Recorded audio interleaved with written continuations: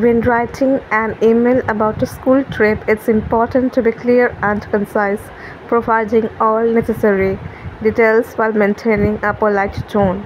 Here is the basic structure you can follow. Subject. So write the school name, the grade or group or the class, standard, whatever name you call it with. Field trip to, destination, and then date. On date, like that. Dear recipient's name or title, I hope this message finds you well. I'm writing to inform you about an upcoming field trip for grade 7 or group 7 students at XYZ. School name, right here the school name.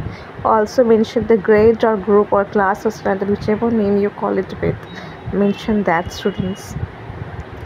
Now the trip details. Destination name, date, departure time, return time, cost if applicable, purpose of the trip, brief description of the educational or recreational objectives. So mention here the trip details including the venue, destination, address, date, departure time, return time, cost, purpose, etc.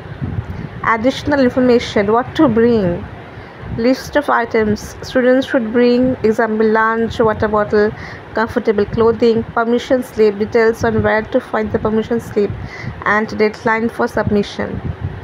Contact information, contact details for any questions or queries or concerns. So you have to mention here what to bring, the permission slip, the submission last date, contact information. We are excited about this opportunity for the students and believe it will be a valuable experience. If you have any questions, please feel free to contact me at your email address or your phone number. Mention here either your email address or your phone number or both. Thank you for your attention and support. Best regards. Write your full name, your position, you are a teacher or a coordinator or anything else. Mention the school name and the contact information of the school or the school address, including school phone number.